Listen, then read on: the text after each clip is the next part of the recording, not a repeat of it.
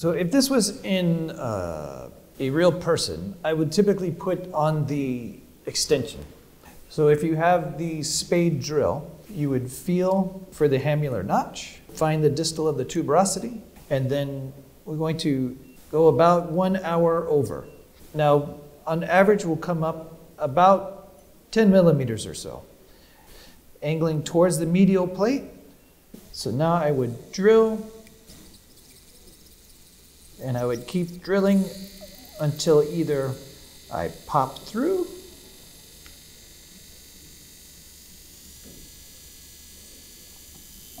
there.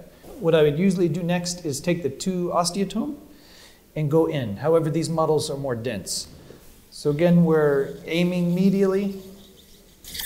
There, drill till it pops through. See, it's angling towards the medial plate.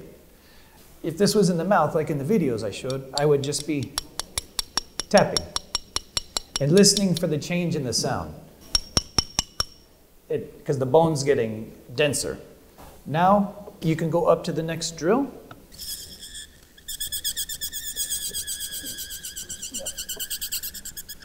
Next, if you use the 3 millimeter osteotome, you'll see that it does not go in very far. And that was similar to what I was showing on the video.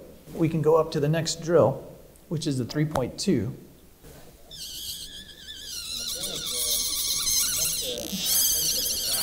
Okay.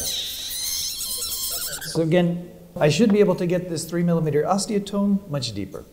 So this model is very dense. So I'll start it slow. Okay. Now, if you want to use this driver, you can use the driver and do this by hand. Place the implant this way. I've always just used the handpiece, but you can use this. And you'll feel the bones very dense. And typically what I'll do in the mouth is use the long driver that I was showing you, the 40 millimeter driver. And I'll just tighten and then loosen and then tighten and loosen until I get down to the depth of the platform. But as you can see, this is starting to come into the fossa.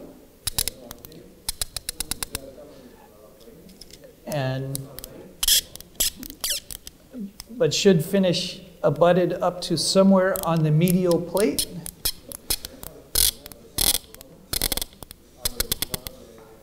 But you can see how this is coming out at this angle, basically into the medial plate.